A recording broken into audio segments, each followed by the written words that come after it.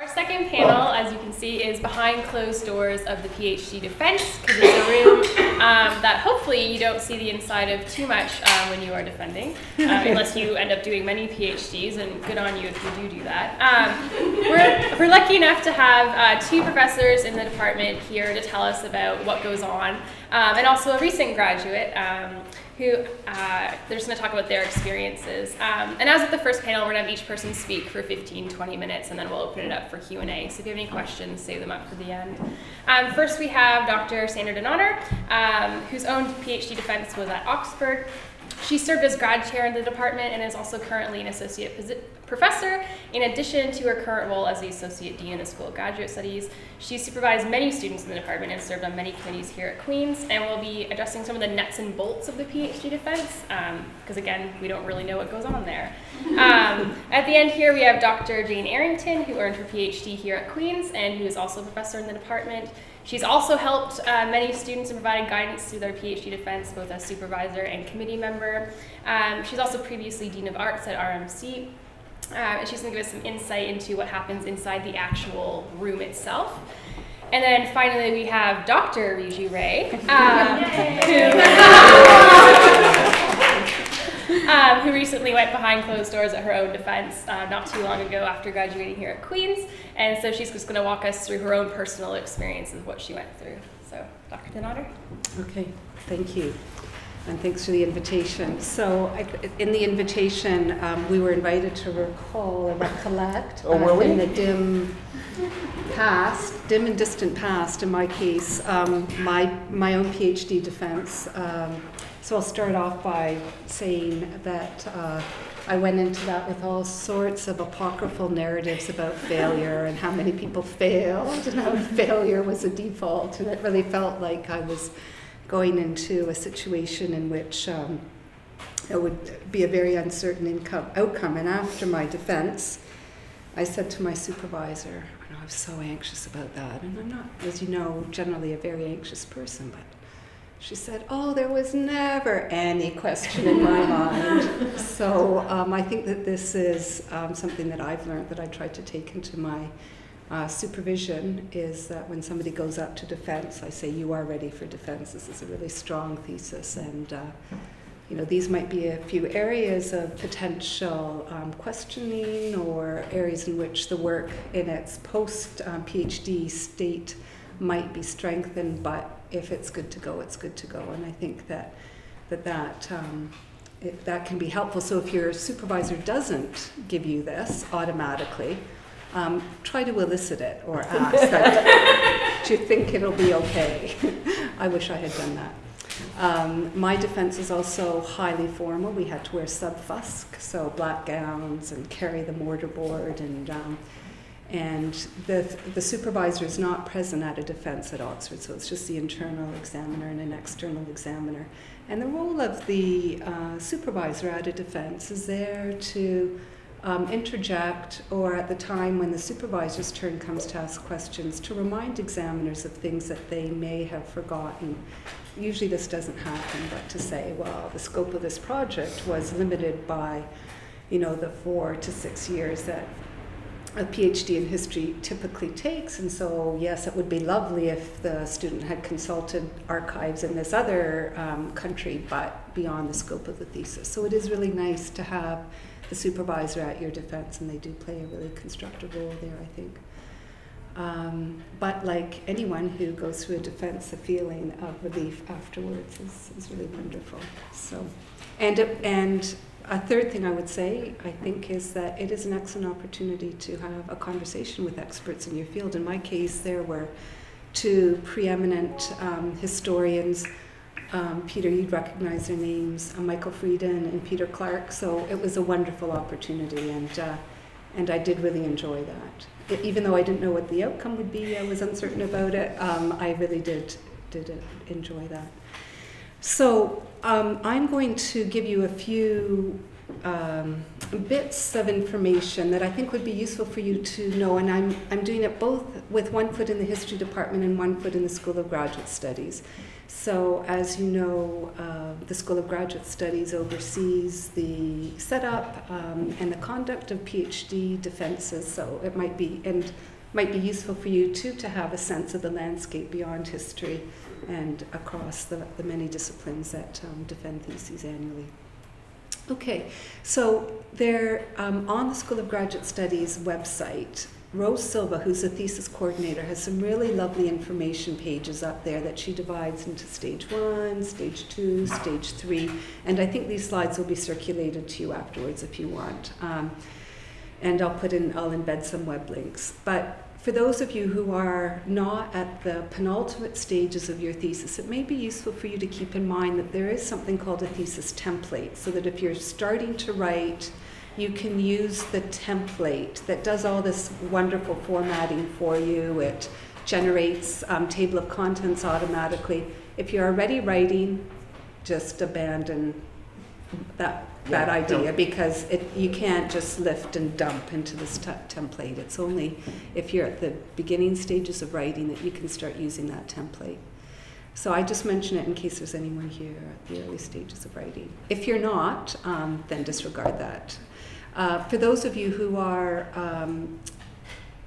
moving towards the end, then the primary resource for you is this thing called General Form for Theses, and I'm not going to talk about that. It's very boring, it's huge, and it has all sorts of things like margins, pagination, like little things like the introduction. You can't call an introduction unless you say chapter 1, colon, introduction. Makes no sense. And it has to start on page 1. I know. And there's utter inflexibility about this. So you don't want to delay anything. You don't, and apparently I asked, historians are very good, physicists are very bad, but generally, for whatever reason, historians are formatting their theses appropriately. So just keep that in mind, that it's better to start thinking about the general format that everything appears in now, not, on day 26 before you're going to submit, 26 days before you plan to submit. Okay, also if you have material that you have that need to ask for copyright, that is something too to think of in advance. So if you're accessing copyrighted information, there's somebody at the library now, his name is Mark Swartz, and he is like the copyright guru. So if you have any copyright questions, just send him an email and he'll get back to you. And also to know that there are all sorts of supports in the writing stage, the final stages of writing. I know that many of you have attended either the SGS dissertation writing boot camp or the one that some of you have put together in the history department, and that can be a great resource in the final stages of writing it. Okay, so then in terms of the actual submission of the document, say you have this thing that is ready to be defended, the other important thing I just alert you to is that it takes quite a while from the time that you submit it to the time that your defense is held. It's a minimum of 25 working days. So when you're planning the date of your defense, you have to count back 25 days. Remember doing that? Like you just, and it's quite scary, right? It's literally 6 weeks. And we have some degree of fungibility. Rose probably wouldn't want me saying this in a public forum, but like we can have a few days latitude if there are extenuating circumstances. I do want to emphasize that that's a minimum, right? The 25 days, working days is a minimum. But what we're really trying to do at the School of Graduate Studies is prevent that getting a lot longer than 25 days. So sometimes students are continuing to pay tuition for the time that they're waiting to defend their thesis, and if there's a problem with scheduling the examiners that has absolutely nothing to do with you, you meanwhile are paying your tuition fees for all that time. So if you find that the scheduling is taking a long time or that the date seems really remote, it is totally within your right, I think, and it would be a good idea to talk to your supervisor and say, can't we do anything else about this? If it's somebody, for example, who has a tiny little window of being able to travel to Kingston, that's usually the case in the external examiner, it is possible to bring your external examiner in by Skype. I myself don't think that Skype defenses work nearly as well as, I mean, they work fine. It's not a question of their functioning, but it's not as an immediate an experience as if your external examiner can be in the room. But if it means waiting an additional month for your external examiner to actually be in attendance and a physical embodiment, then you might want to consider whether it's worth waiting or maybe looking at another examiner. So just so you know that it is very much on the School of Graduate Studies radar that students are paying tuition for that period of time, and we'll do all that we can expedite. Local situations are always best, so ideally that could be fixed up locally. Okay, so the point being that it's a minimum of 25 working days, so it's useful to do that when you're at the stage of the maybe second, penultimate draft of your thesis, is start trying to think about dates, and then it really does help you to put yourself on a really tight schedule for the final production of those chapters in that copy. So 2 more boring things about forms. There is this form that has to go to the School of Graduate Studies that puts your defense in the lineup for it to be scheduled. Yvonne looks after that. Like, she goes around and makes sure that signatures happen. But just so you know that such a form exists, and I don't know if you sign it. Did you have to sign a form? You have to declare whether you are going to have an open or closed exam on that form. I don't think you sign, but you actually do have to. So there are bits that you've got to know what you want to do. So an open defense is when you can invite people into the defense. They wouldn't be there for the time that the examiners talk about the thesis, either the beginning or the end, but they are there for the defense. They're pretty uncommon in history. I think I've only been, in education has more. I've been at 3 in history here. Yeah. How did you find them? They're very, what happens is that they, and if you want I can talk about it here, it works on the basis that they will come in often for, and it was set up quite consciously because people then said, I would like to do a formal presentation at the beginning, right? But they are not necessarily there for the formal questioning. Many schools, and you don't need to know this, but many schools, including RMC, for example, would automatically make them open at the beginning. So everybody does a 20-minute presentation when they're defending their thesis, and then the spectators or the folks who are going go from there. I've had of those 3, 2 of them, the people stayed throughout for the questioning and were in fact encouraged to ask questions themselves. It makes the process, I mean, it was very interesting. In one of them, it was brilliant. It worked really, really well. In the other, it wasn't bad, but it was just a sort of it just was an interruption, right? Rather than it becoming a conversation, which is what I think you, and I'll talk about that, what I think you want, it became a sort of, people would ask questions in the audience. There were 5 in the audience who said, yes, but, and you want to go, no, it's not the time, please, not the time.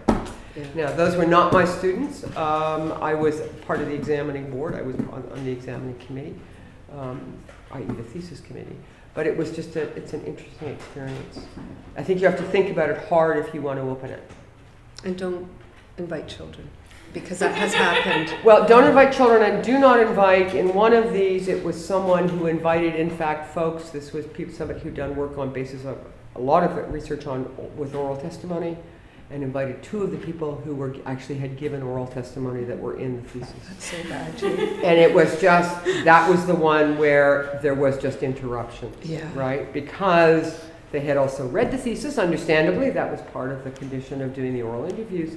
But it did create some difficulties, right? It just it interrupted what we were doing. And it was it was an interesting object lesson on how memory and history are different and how they get shaped, and then how the third party, i.e. the author, then shapes that and puts that into context. But it was, that wasn't the forum to do it in. It would have been a very interesting forum to have done it on its own with a presentation and then folks who actually had participated, without then the pressure that can come with a defense. So, anyway. The open defenses I've been at have primarily been family supporters or friends attend. And the question, I think, does arise is, does that kind of distract you? Could it destabilize your focus? Because in a thesis defense, you have to be kind of so focused over a period of time. So, yeah. So that form does need to be completed, and the 25-day count cannot happen until that form is submitted and in place, so it's a kind of important one. There's also some other forms that you need to sign and bring to the defense with you, library forms and the like, and they'll all be circulated to you in advance. You don't have to worry about finding those forms, just remember to bring them. So I wanted just to talk a little bit about the composition of the examining committee, who's on an examining committee, because that might not be clear to all of you. And I don't know, is anyone here doing a master's thesis dissertation? We don't have many of them anymore, so I assume you're all thinking about this at the doctoral level. Okay, so there's a chairperson who is responsible for collecting the reports, reading the reports, managing the whole conversation. That will not be a historian. It's usually somebody from a cognate department, or in the case of history, somebody from anywhere in the university who's just really keen on history and likes attending history PhDs, and there's a large number of them. So the one at the defense that I was at a couple days ago was somebody who was not a historian, but whose husband had grown up in a colonial African country, and her in-laws were colonial officials, and she's just really interested to find out what historians are saying about their limitations. It was a very interesting reason to be a chair of a defense. But this appointment is made by the School of Grad Studies, so you don't need to worry about that. And that person is just there to make sure that there's due process, that questioning is fair, that it takes place within an allotted period of time, which for external examiners is about 25 minutes, and for internal examiners about 20 minutes. So they're a timekeeper. They manage the flow of the defense. They manage the discussion of the results at the end, and I'll say something about that later. There's also the head of the department or the delegate. So usually it's somebody, another member of the history faculty. It's usually not the chair, but some other person who isn't directly in your field, but might have ancillary interests to your field. Then there's a supervisor or supervisors, at least one other member of the department, and that's called the internal examiner, internal. And that person is usually pretty close in your field. So if you're a Canadianist, it would be another Canadianist. If you're a British scholar, it probably would be another British scholar. Or it could be in a cognate discipline. So if you do gender theory, it might be another gender historian. So somebody who's closer to the field of research. All right, before you go any farther, most often in history, those are people who are part of your dissertation committee. Those two are part of your dissertation committee. You will actually know who they are in advance. You will have worked with them. They will have seen various bits of your thesis. So these are not new. This is one of the things that came in whenever we brought in those new.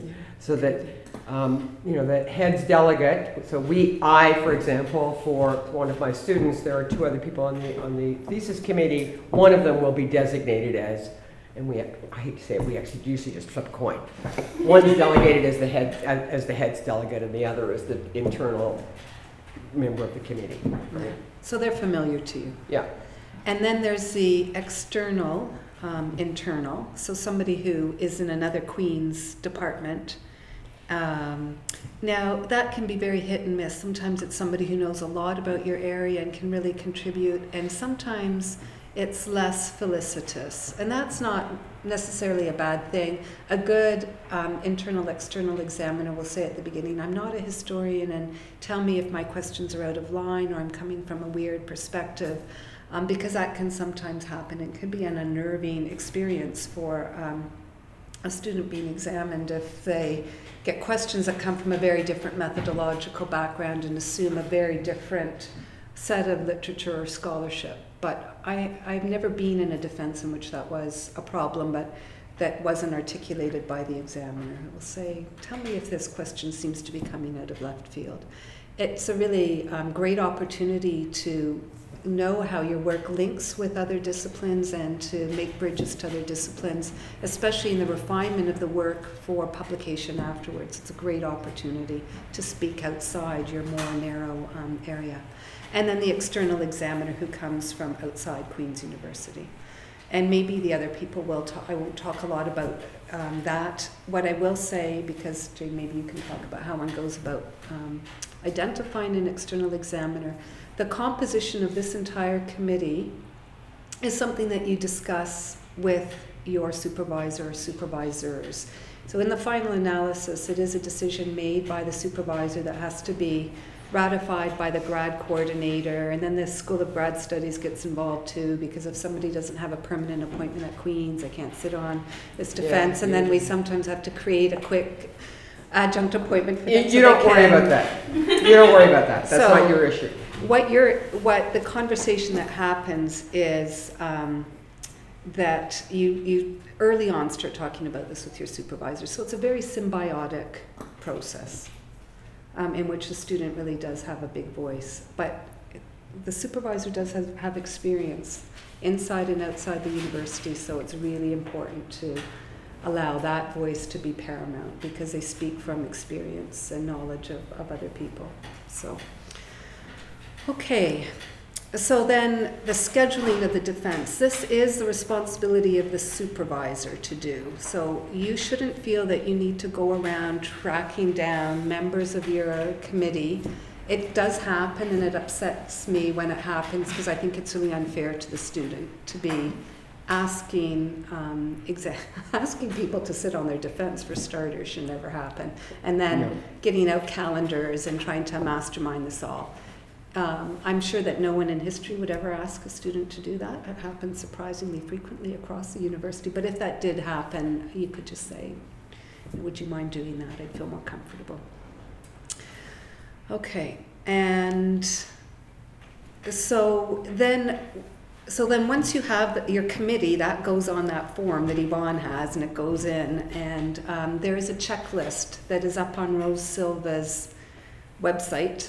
And just be really careful about that checklist. Make sure that you read it really carefully, and if you check something off, make sure that you actually have done that.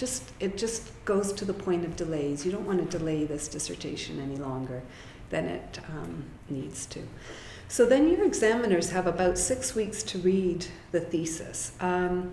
We're in a kind of state of transition where some people like to have the hard copy and some people like to have it in an electronic version.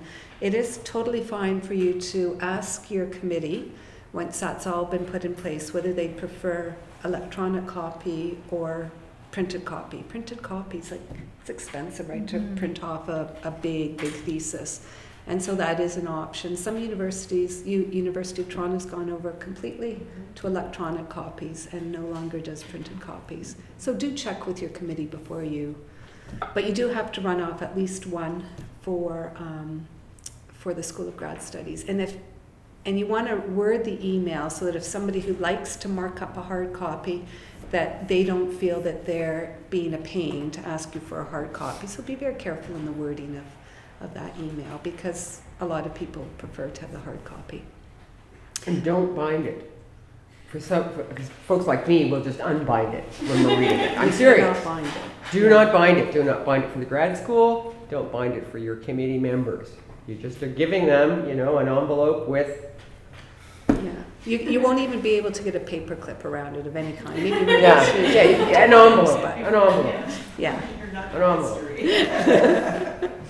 So, so then they go away and read this document, and then they will write a report. They'll get a reminder that they need to write a report. The report, at minimum, asks them whether the thesis is ready to go forward to defense. Is this thesis ready to go forward to defense? So, unless there are really significant problems with the dissertation, the thesis will go forward to defense. If 2 of the examiners say, no, this is not ready to go forward to defense, it will not go forward to the defense. It's not fair to the student to put them in a situation in which they're then defending a document that 2 of the examiners, and it only takes 2 people to refer a thesis, have questions about it. That doesn't happen very often. It happens very infrequently, and when it does, the associate deans do get involved, and we do really recommend to the student that they withdraw the thesis, have discussions with the supervisor, make the changes, and then resubmit. But this happens like so infrequently that I can't imagine that it will happen to any of you. Has it happened in history in the last? It has not happened in history. It's not happened in history that I've ever been aware of. I think it's more typical. I mean, where it might sometimes happen if the student has supervisory relationship issues with their supervisor and says, you think my thesis is rubbish, I think it's great, I'm going forward to defense, even with that. And you do have that right? You have the right to say, I want to defend this now. And I've been in a situation at RMC once with an MA thesis, and at RMC, there were, when I was doing them, lots of MAs, which were thesis MAs. A student said, it's ready to go now, and I said, I don't think it's ready to go now because I think you're just going to have really serious problems. It went to defense, and we were very lucky it was referred. It's the only one I've ever been in that situation. It's risky. So if this would happen, what I would suggest is that you approach it as a supervisor-student issue that needs to be resolved at the local level. So you follow the usual apparatus, which is to speak to your supervisor. If you don't get anywhere, speak to the grad coordinator. If you don't get anywhere, then it would come up to the associate dean, who's Kim McCauley. Like this hasn't happened in any of the humanities departments, but actually I was involved in one referral in history years and years ago, and it was a student who insisted that the thesis go forward to defense when her supervisor said it wasn't ready, and it was referred, and she eventually passed, but it was a lot of unnecessary grief. Yeah, and that's what it becomes. Okay, so then, so they ticked on the form, yes, this is ready to go forward to defense, and then they write a longer report. And these reports, are read at the dissertation, and I'll leave that to others to talk about. The School of Graduate Studies recently introduced the possibility that you would get from the examiners that report. In the past, the examiner might give you the report at the defense, say, here's a copy of my report after the defense. But we were finding that there are sometimes great reports. They're a page and a half, really useful information for the monograph. So we have started this process that when the School of Grad Studies asks everyone if they're fine with the report being circulated, so that happens automatically after you defend your thesis. You will get a copy of all the examiner reports, unless an examiner has said that they prefer for it not to be disclosed. And that happens very infrequently. So then you go and defend it, and I won't talk about that because I'm taking up too much time. At the end of the defense, the chairperson says to the committee, which of these three categories does the thesis fit into? And I just want to say a little bit about that. Failed. I have never been involved in a thesis that has failed. I think Monica Corbett, who's a registrar, has been involved with 2 failed theses in her entire career at Queen's. Which has got to be 25 years. Yeah, she's been here forever. So 2 failed theses.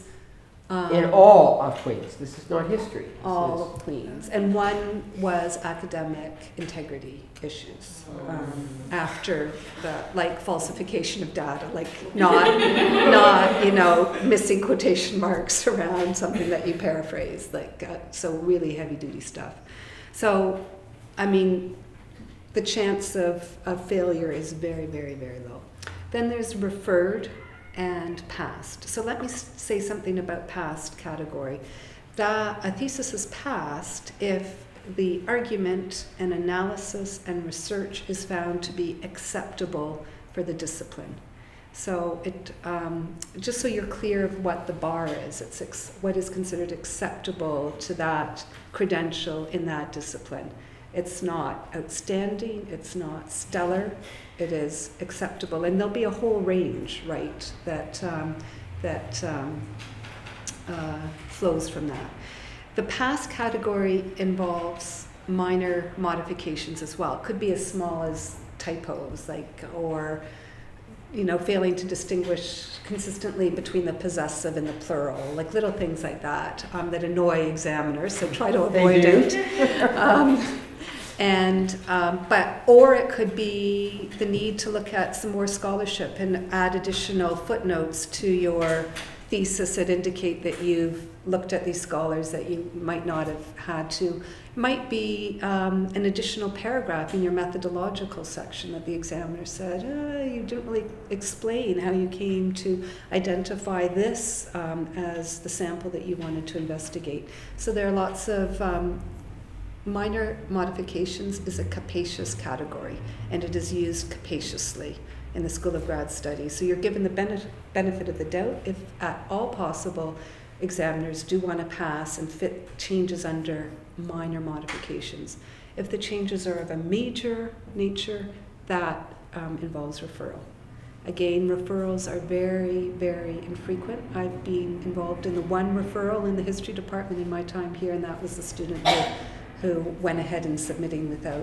If the thesis is referred, the student has a year, up to a year, to make the changes and to defend. The defense and redefense, if there is a redefense, has to take place within that calendar year. Not always, a defense isn't always held. Like, so if the defense was excellent but the document had some problems, sometimes the committee just says, oh, we'll just identify 3 people who will make those changes. That happened. I know of a few cases of that in other departments, non-history departments. Again, I just want to emphasize this is very, very infrequent. And if it does happen, it's not a disaster. It means that the document that you have up, and it's a public document, is a better for those changes and modifications. So if that does happen, don't think this is the end of my academic identity. The document that you produce will be more enhanced. But I just want to be very clear that this happens very infrequently. Okay.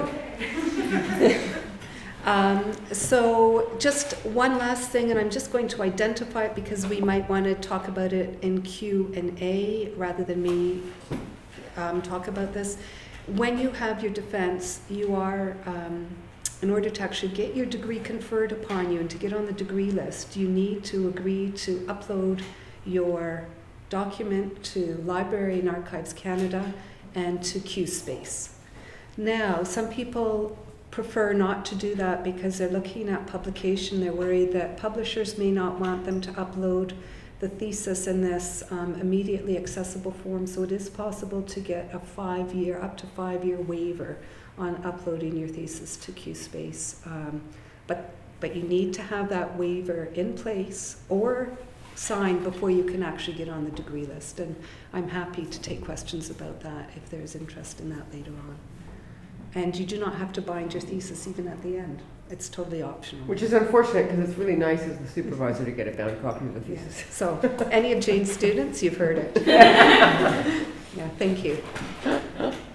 I will pick up where Sandra has sort of, well, no, I'm going to pick up in the middle of where Sandra was talking about. Not the end of the process, but I think the sort of just before you walk in the door. Not quite just before. A couple of things I'd like to remind you. You have spent 4 or 5 or 6 years on this project. And in many cases, you are the expert when you walk in there. Now, it may not mean that your examiners are not going to say yes, but, because they invariably will. That's part of what the examination process is all about. But you are the one who is, in most cases, most familiar with the material. You are the one who is more likely to be up to date with the literature than anybody else in that room. The other folks in the room are going to be conscious of other literatures, but go in with, if your supervisor has said to you, this is really ready to go, you want to be, you really have merited an element of confidence that you've earned, right? And that confidence will also come because you do want to be involved in the selection of your committee. You were involved at the beginning, or you will be. Valerie and I are going to be working on this, who is on your dissertation committee. You were involved from that. Those people will be on your examining committee. For some of you, you already have your internal, external, right? That outside the history department, but inside the university. That person will be on your committee. The big issue, and if they're not, you want to be involved in, and your supervisor will probably be asking you, so who do you know in the university that you think would be useful as the internal, external, whatever the hell they call it, outside the history department, and also the external themselves. Couple of things with externals. You want an external who, to some degree, is going to also help say it, whatever your aspirations are, further your career. This external is going to be writing letters for you. This external, if you're very lucky, you are going to be able to maintain, you're going to develop, and it's very interesting how quickly it happens, which is one of the reasons why it's so important they're here if they can be. You're actually going to be developing a relationship with them. And every so often you will see that external, or they will send you an email and say, and so how is it going? And you're going to be wanting to, so you want to be involved in that process. There are, I hate to say it, nuts and bolts issues about bringing someone in from England is a real problem financially and in all sorts of ways. And it may actually not be the best unless you actually want jobs in England. Right? Or that external is going to resonate. And so there are all sorts of factors when you're thinking about who you would like as the external.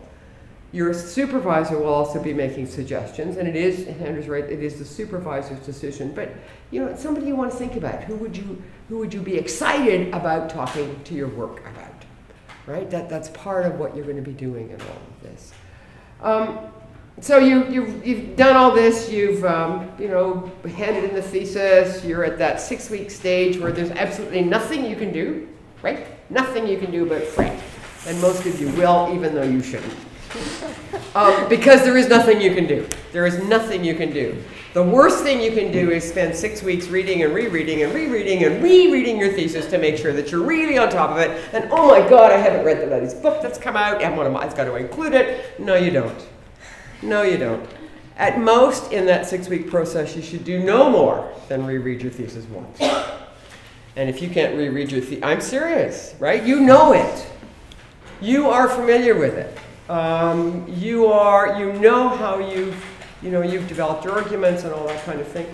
One thing it is worthwhile doing is sitting down with your supervisor, who will go over the whole process again with you, I'm sure, but also begin to identify.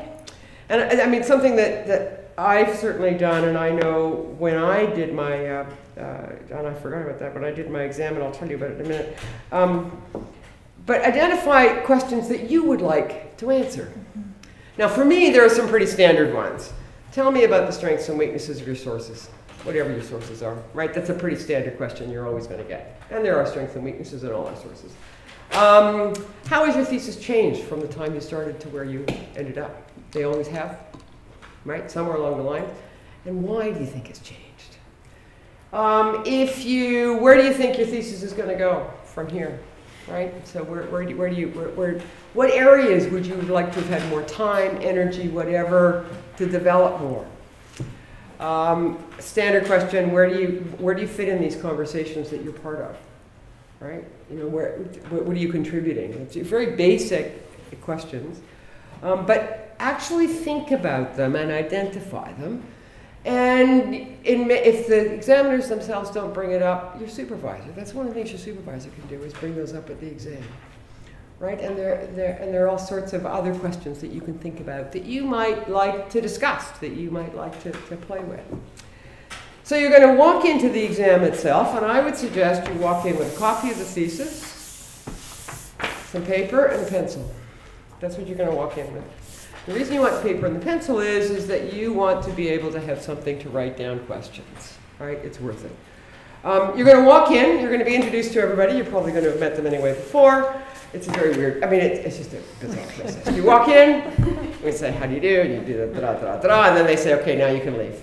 That's literally, I'm serious, that's literally what happens. You go outside, you go somewhere, and we say to you, don't go too far.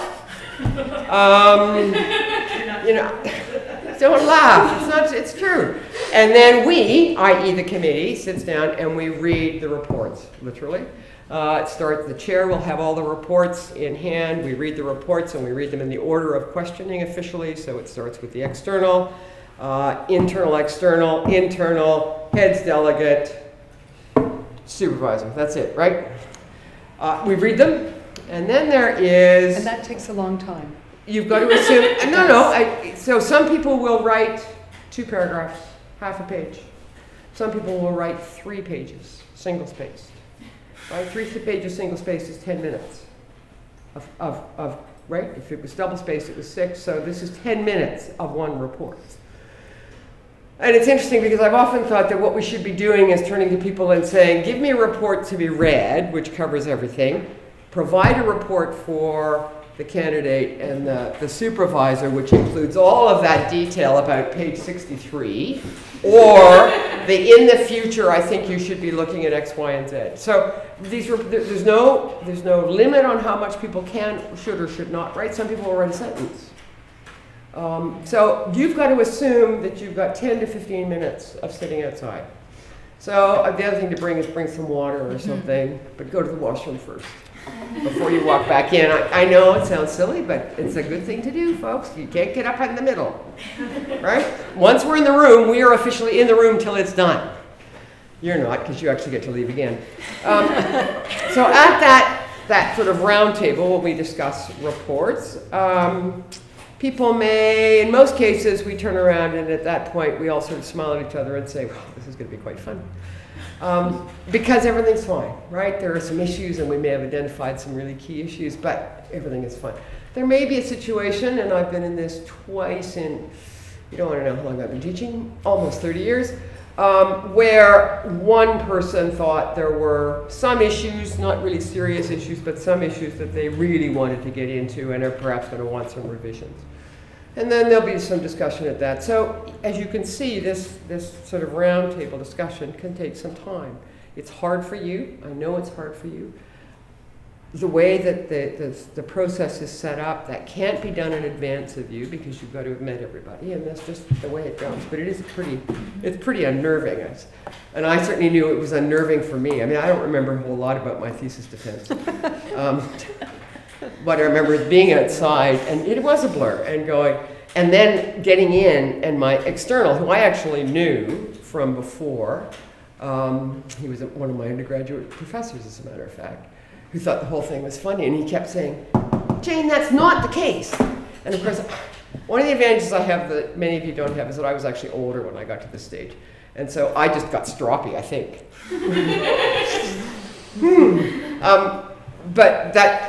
But I can remember that sort of, that you know, the pit of your stomach as you walk in the room, that sort of goes, oh, shit, man, what have I got myself into now? So you'll come back, the chair or somebody will ask you to come back to the room. And at that point, and in fact, you should have made this decision before, there are two basic formats that can happen in thesis defense. The first is the formal process where you go around a room and you start with the external, and this is all the same order: external, internal, internal, department head, supervisor, and everybody's given a certain amount of time. That can be modified, however, and this is in part your decision as well as usually the chair's decision, if you are willing to have, or if you are comfortable having interruptions. So here's Kendall down here saying, okay, she's the external, and she turns around and says, da-da-da-da-da-da-da-da, and Sandra here is the candidate who answers, and Jane as the outsider as the internal outsider goes, yes, but what about? Now I'm taking up 25 minutes or some of that, but that's a different format, and part of it's going to depend on what you're comfortable with. I personally prefer the second one because it tends to lead to discussion more than just a sort of straight inquisition questioning. But many people are not comfortable with that, and that's fine. You do have to recognize that after that interruption, we'd be going back to the external and saying, okay, carry on. But some chairs and some candidates don't like that at all. They don't want the interruptions. So it's one thing you want to think about. Talk to your supervisor about, be conscious of that, right? Because that will be something that you should be asked at the beginning. You'll then go through a whole series, you'll go through the 5 or whatever it is, people. And a couple of general things when you're thinking about it. The reason you've got this bit of paper and pencil is that some examiners are very long-winded, right? They will sort of ask multi-part questions. This is not everybody. Of course, it's never me. But shut up. They will ask multi-part questions, or they will ask questions in a way that you actually are not sure what they want. So you want to do 2 things. Do not be afraid to ask Are you asking me about this or this? Right? That is your responsibility, because you've got to answer the question that they want you to ask, not the one you'd like to ask. That's not the gig here. You don't get to talk about what you may eventually when your supervisor gets to be here, but you are answering the question that they are asking. And if you're not sure what that question is, find out, right? If it's a multi-part question, it's worth spending going around and going 1, as they're asking it, 2, 3, or after they've asked it, take that 30 seconds and just write down what you think those 3 parts are, and then go through them. Okay. And if you forget one of them, it's fine to say. I think I've forgotten one. What was the third thing you wanted me to do? Okay.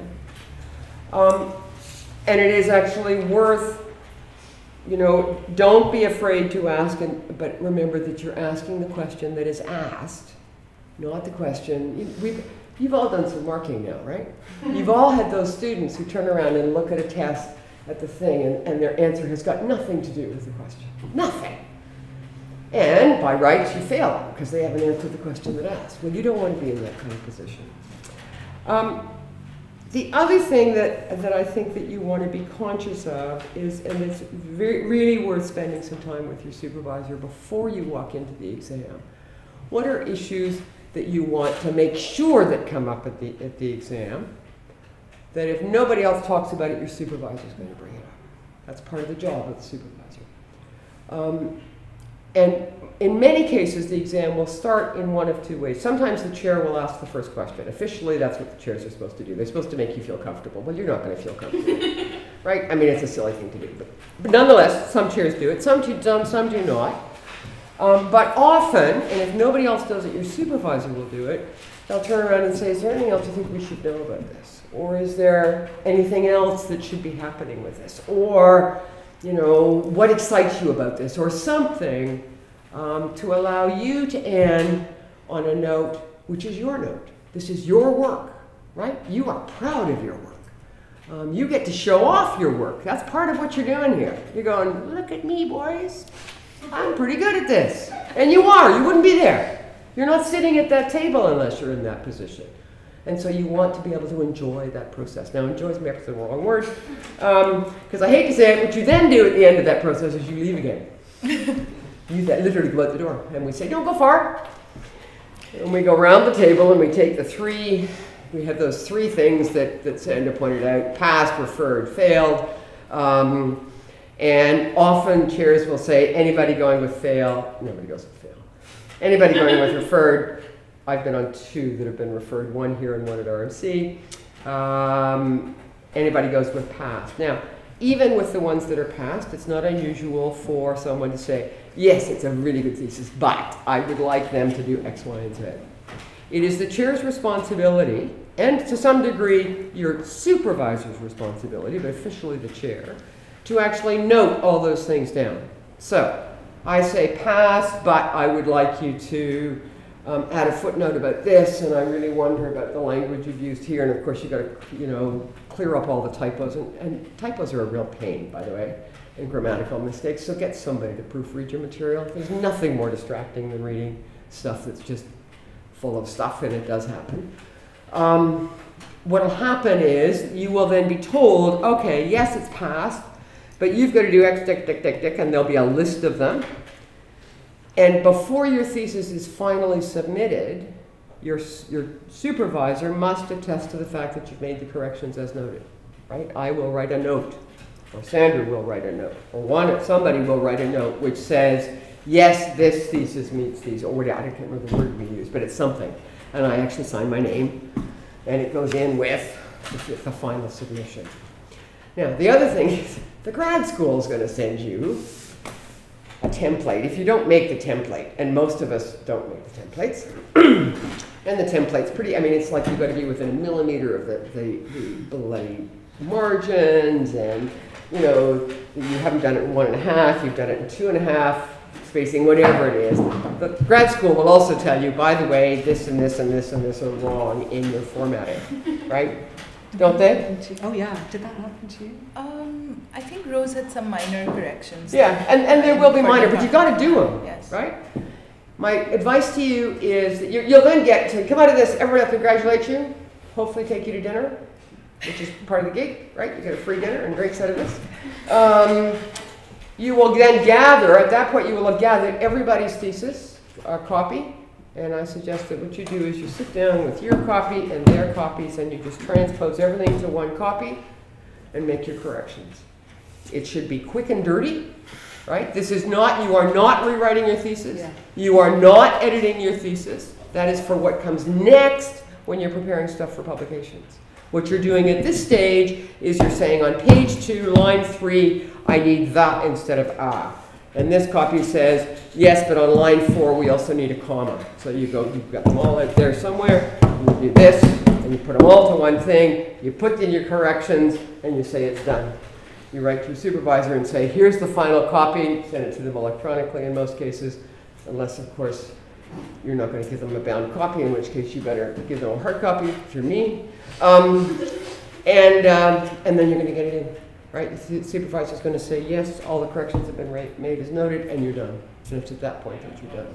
But that last stage, this really is a quick and dirty stage. This is not I want to rewrite. And I've had one student who turned to me and said, yes, but I really don't like this chapter. And I said to him, I don't care whether you don't like the chapter at this point. That's not the issue here. The issue here is this is what was examined. This is what they said was fine. You make the corrections and get them in. If you want to now rewrite that chapter because it's going to get published by somebody, go for it. But that's not the exam. It's a trying process. It's an exhilarating process. You'll come out of the exam and you'll think, so now what do I do? Like I've just spent 4 years of my life researching and writing. Now what do I do? Well, if nothing else, you take a break. And then you go off and play and you do various other things. But it is, it can be exhilarating, it's a bit terrifying. I don't think there's anybody in the history department who would condone any of you going to a defense who they did not think was ready for it. Right? That's part of what my job is as a supervisor, is to be able to say, yes, this thesis is ready for defense. Right? Yes, this thesis meets the standard. There's a standard phrase that most of us use at the beginning of our reports. Jane Arrington's thesis on whatever meets the requirements for a PhD in history. That's the standard format that you start, and then you go on and you say, really interesting stuff, da-da-da-da, I wonder about. Right? Because those reports will also include usually a series of questions. Anyway, I've talked enough. Now, you can tell us what you thought of the whole process. I think I'm going to quickly start from this point that Professor Arrington made about being ready. And I think it's really important to know that you are going into a defense because you're ready and because your supervisor thinks you're ready, which I didn't feel at all when I was going into defense. But for just very quickly, for preparing before the defense, I had that 6-week window. I only had 6 weeks from the time I submitted to my defense. And what I did was for the first first 3.5 weeks, didn't think about it at all. I was so exhausted from the process of writing and submitting that I took complete time off of thinking about the defense. And then it was only about 2 weeks till the defense, and I kind of got a little freaked out and and I thought I should start preparing. And again, my preparation was mostly just reading my thesis once and anticipating what kind of questions I could be asked. I know a colleague, a friend of mine who has defended recently, who was much more organized than I am and did something really cool, which is she divided categories of questions that could be asked. So there was questions from each chapter, questions by theme, questions by committee members. Wow! I know. I was so impressed when I saw that sort of folder she had. And what is I think important to do is, if you're not aware of what each committee member has worked on in their own research already, to familiarize yourself with what their work is, especially the external, who will spend most time talking with you, so that you can again anticipate where they're coming from, what interests them, and what kind of approach they would take. And finally, for a pre-defense prep, I would say rehearse, maybe with friends, a couple of introductory questions, some general questions that are always asked about methodology, about or just even the introductions. For me, I'm generally a nervous person, and I get very unnerved with interacting with people I don't know, or generally public speaking.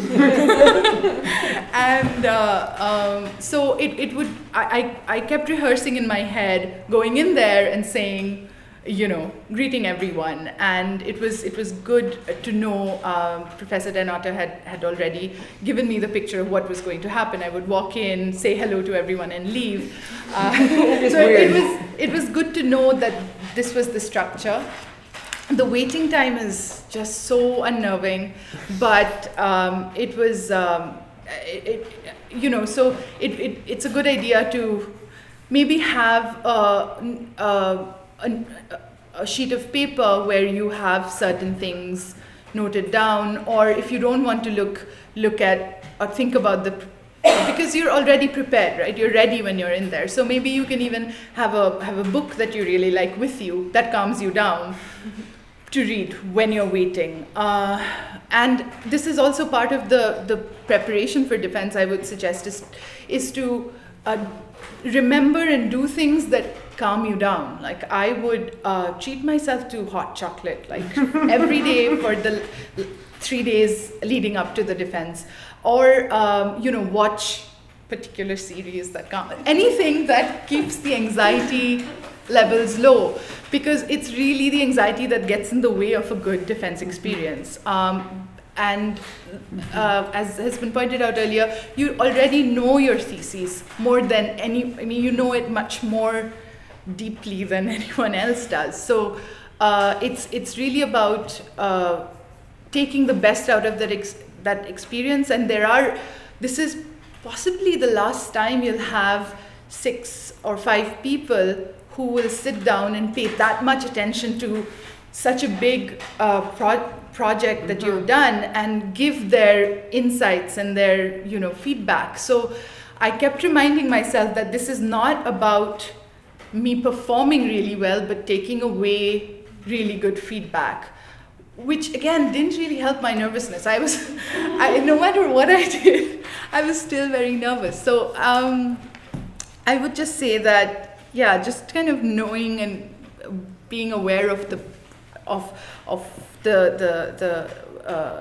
different committee members and their works is probably a good way to prepare oneself. And my fears, if they materialized or not, this is some of the pointers I got from Emily about what I should talk about. Yes, they did, which is that I felt like I would be really nervous. I wasn't as much, I think, afraid about answering questions as just freezing and being really just in a blur. And it was like that. I feel like it was this out-of-body experience. I kept thinking, my heart is beating really fast. It shouldn't beat really fast. Why am I not calm? Instead of really just relaxing and having those conversations. Just for the record, none of this was visible. I was at this defense. I had the more formal defense where each professor took about 20 to 30 minutes, well, less than that actually, about 20 minutes to ask questions, starting with the external. And I think I liked that aspect of it because I felt like I could just focus on one person, and I tell myself this is the person I'm having the conversation with.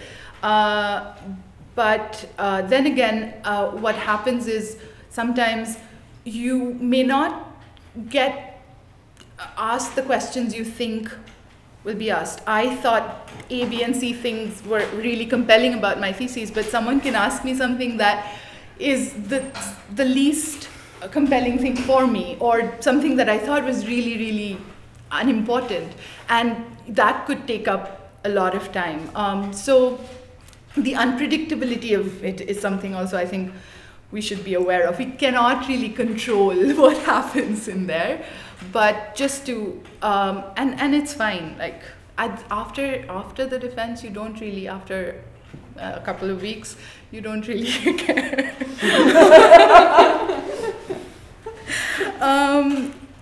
So I think we've gone over what the structure of that is.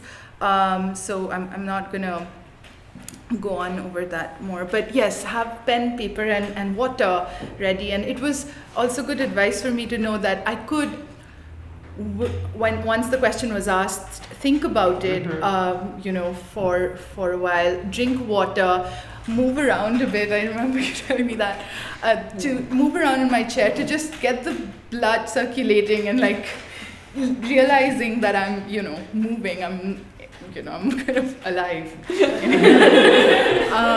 So yeah, I felt like answering the questions as directly as possible was a great is a good way to go. But that said, sometimes, like I said, the questions can be really tangential to what you've really, you know, kind of written about. And so you can, I feel like, answer the question directly, and then move on to saying what you think is more important in your work. So you can always add things to that, you know, kind of answer, even if it's not directly asked. And tie in those aspects of the thesis that you love. So if you get a chance to talk about those things about your thesis that you really love, do it. And because that makes the conversation a lot better. And you can always, I guess, ask again, like, can you rephrase that? Can you kind of change, you know, can you rephrase what you just said? Or can you clarify what you mean by what you said? What would I do differently about my, I think all of the above, all the things that I've been talking about. I would prepare, I would make myself a lot calmer. I don't know how one would do that. How do you do that? I don't know. But just prepare with friends, and I think it's this is a great way to, I think, for everyone to talk about it, get to know what it's really like. And so things like that, I wish I had this before I defend it. And yeah, so what I would like to impress upon students is something that's been said before again, is that you're in there because you're ready, and you know your thesis the best, and kind of highlight what you love about your thesis. I think I'll end there. Great, thank you so much.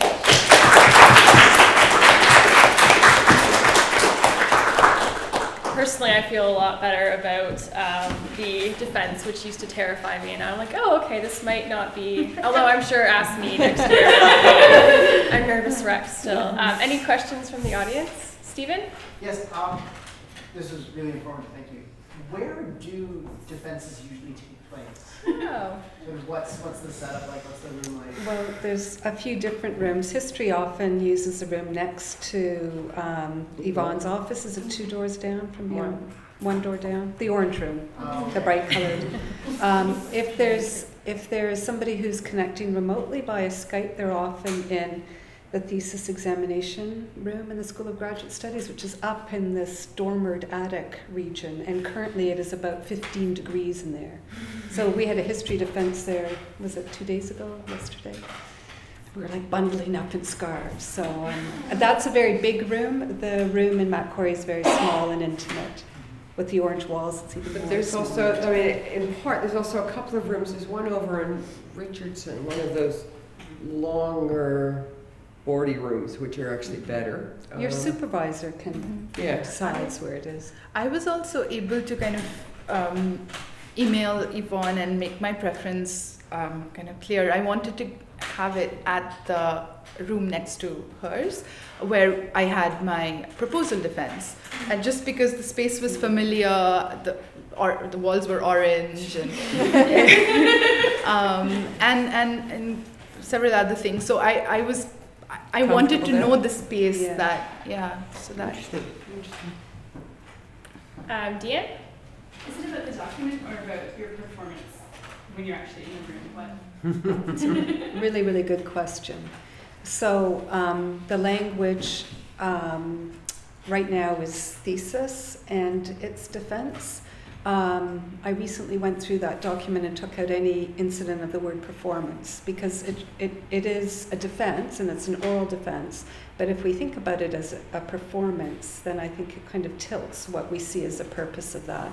The purpose of the defense is to give the student an opportunity to articulate the underlying assumptions, methodology, defend the findings and the conclusions, and be able to set it in a larger context. I don't think that's a performance necessarily. Some people might make it a performance, but that's not the ultimate standard. Does that, is it safe to think of it as an honest conversation about your thesis, or should it be, I guess when I hear defense, I think I should be talking about the cause of it, I should be trying to push it, or can I sort of admit the failings? That's a really good question. I'll say something, and then I think it would be great to. It is a defense, so I think that to calibrate that balance is a really key one, so that you want to be open to the insights of your examiners who come at your subject from a variety of different scholarly perspectives, at the same time as defending it, so that in terms of scope or the underlying methodologies, that yes, you know this well, you are the expert, but you need to calibrate. You can't be defensive. You were stropping, but I don't know if everyone else would get through with it, get away with that.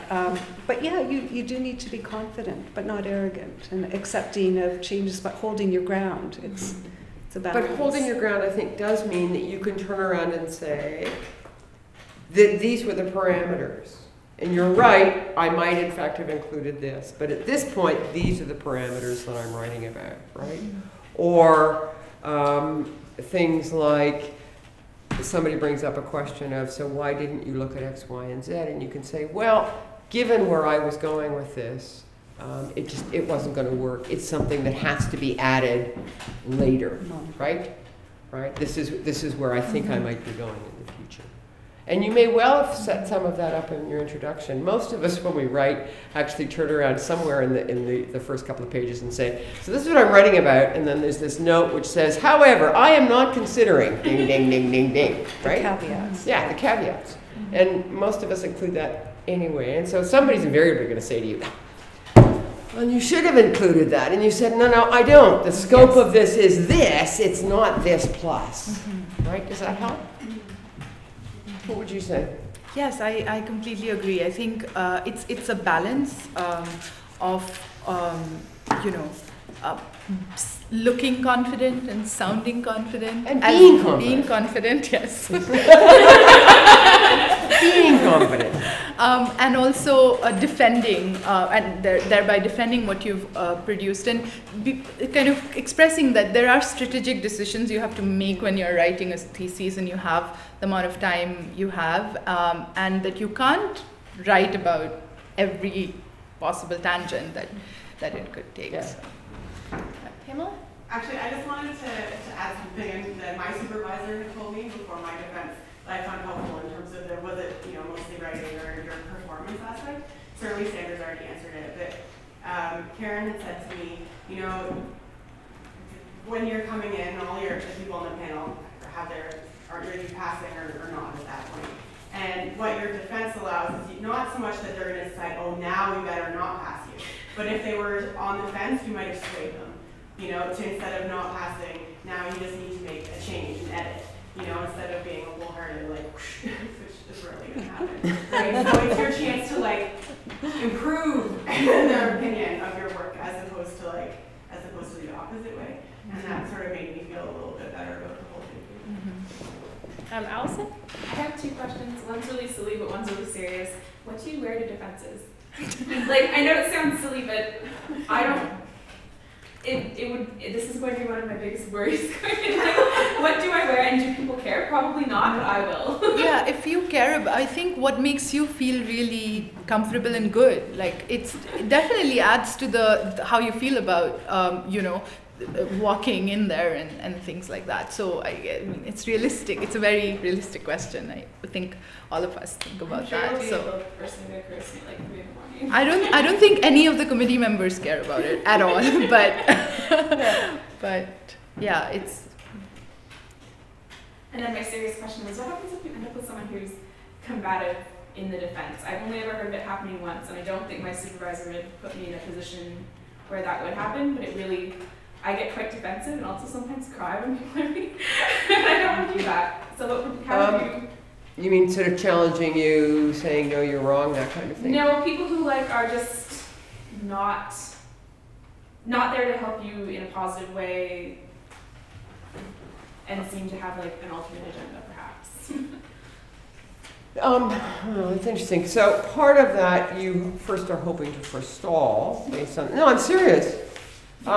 Your supervisor and you know about personality issues, right? There are going to be personality issues, either folks within the university or bringing in someone else.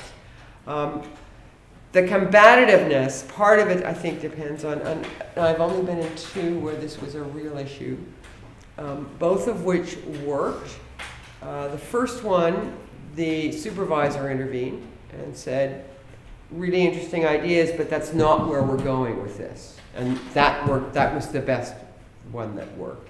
The other one was the candidate, the student tried to actually go head on head initially, and that did not work initially, and then everybody pulled back. I think probably your supervisor would intervene. I think that at that point, too, you've got to be able to say, you know, yes, they're not being combative, and you can say, like, I don't understand where you're going. I don't understand how this pertains to X, Y, and Z. Are there other areas that we can get into? In part, your supervisor is there to support you. Yeah, I don't think that... And I can't imagine any of you being in the position where a supervisor would let that go. I can't imagine it. And I may be wrong, but I don't think I could imagine it. And every so often it does get struck. I mean, people do. When I say getting struck, I actually knew him relatively well, so we just laughed about it. Yeah. Peter? I guess a somewhat related question to Allison's. Just in terms of the process of selecting an external, I know you said it's ultimately the supervisor's prerogative or decision to make. You gave some good advice about things to consider in terms of using that person in the future and so forth. But is it wise to have an external who you, for example, cite extensively or perhaps interrogate their work as sort of in your dissertation, or do you want someone who's more kind of thematically related, or how close should that person, that scholar, be to your actual work? Interesting question. What would you say? What would be the concern of having somebody who is very closely? Are you linking it to the combative? Well, just in the sense that you're citing that person extensively and perhaps maybe criticizing some of their published work. So I don't know if that maybe perhaps is a good thing. And that's, I think, where you use the supervisors, that it does become an issue in terms of supervisors. So, personality, because it can be an excellent opportunity for dialogue, right? Yeah. And that's what a good defense should be. And most scholars are reasonable people who are interested in having their own work interrogated and discussed. But you would want to make sure that the person fell into that category of a reasonable person rather than somebody who had any big issues that would be flagged. Your supervisor would flag that. Mm-hmm. I think the other, sorry, just to go back to your point about who is useful for you in terms of writing letter, if that scholar is a well-known scholar in the field who you can imagine writing supportive letters, think ahead to the letters and the endorsement of your career, whatever you do, whether it's in academia or beyond. Yeah. That's really critical. Dinah? I feel anxiety about my project on a regular basis. As I'm sure, well, you might as well. So. Yes, no, I think we all do. and it seems like a really basic and silly question, but what in Lord's name happens if you don't know the answer to the question? You say, I don't Is know. it possible to just say, I don't know, Yep. and try and recover later on? Or, because I feel like when I'm in my teaching a class and a student asks me a question, you know what, I don't know the answer. Can I look that up and I will get back to you in 24 hours? I can't do that. No, but you can say, I don't know. Yeah. And I think and two things. You may not know because you think it's a really silly question, right? So, Or it's so esoteric that I have no idea what we're talking about. and that's, and at which point you want to turn around and say, I really don't understand what you're talking about or what you would like to do. Can you rephrase? That's the rephrase question. But the other one is that you may get someone, and I've seen this in a defense, I actually run into it all the time when I speak to community groups, and you're talking about something and they turn around and say, yes, but on the 27th of April of 1812, Mrs. Smith did X. So why did Mrs. Smith did X? And you have no idea who Mrs. Smith is, let alone what she did and why she did it, right? At which point you say, I really don't know. Right? So that kind of very detailed, and every so often you will get an examiner who will do that, that kind of very detailed, at which point you're going, I don't give a shit. Right? You can't say that. But you can say, I really don't know. You know, and you can say, so what is it? And ask them. That's one way of doing it. Or I really don't know, and I don't know quite how it would fit into whatever. But if it's a question where you actually don't understand it, and sometimes that happens, you can say, I'm not sure what you're getting at. I'm not sure what you mean. I'm not sure where you want to go with this. Can you explain? Well, I know that going into the defense, like the professors there are like, gotcha, haha. No, I realize that people are there to have a good discussion about your project. Is there any room for, say, like you had mentioned, maybe the last question the chair might say is, do you have anything else you want to talk about? Maybe at that point you're covered, or you can hazard a couple of guesses. Yeah, and I think by saying you don't know, you haven't fallen into an abyss, right? You don't need to recover. You don't think about it as recovering. Yeah. One of the things as historians, you folks are all way too young. I've done this long enough that I now know that I don't know most stuff, right? When I was at your stage, I assumed that I at least knew some stuff. Now I know I don't know most stuff. And so you can quite legitimately say, I don't know. Or, isn't that really fascinating? I wonder where that would take us. Or, you know, I hadn't thought about that. That's a really good way that I'll have to think about it and figure out where it's going to fit, right? And that's not a failure to do that. That is not a failure to do that. That's an openness. That's I don't have to be defensive about this. That's just one of the many things that would be added to this, right? Mm-hmm. Thank you. Yep. Thank you for the presentations. It was really, really helpful. Though I'm more kind of the beginning of the PhD stages. But Rita, this question was for you. I don't know if anyone asked it, but was there something that occurred during the defense that you really did not expect? Or did you kind of feel like most of the things were things that you kind of prepared yourself mentally prior to walking in? There was one question that off the top of my head that I didn't expect at all, which was, I mean, and it was about, you know, my external asked me to explain how this big critique I'm offering for an author or in some intervention, and I had no idea I was doing that in my thesis. So that was really interesting, because sometimes you're so close to your own work that you may not know, you know, in what ways people read it. So that was one. For sure. But recently I was talking to a friend of mine who defended, and she found that she had an elaborate preparation done with questions of like the categories I was talking about, and she found that she was asked something, and a lot of the conversation was about something that she felt was really not her focus or her something she paid attention. It's quite unpredictable. It can be, even if a lot of preparation goes into it. So I guess one has to take it, just go with the flow. Can I make a comment from Canada? Sure. This is, I have a voice every time I have students that go up for doctoral and master's defenses. It's Jane's voice, actually. Because the one thing none of you mentioned, but it was the first thing that when I stepped in, because Jane was on my committee, that she said to me, actually, that you probably remember, is, Michelle, remember to breathe. Yeah, remember to breathe, yes. Just remember to breathe.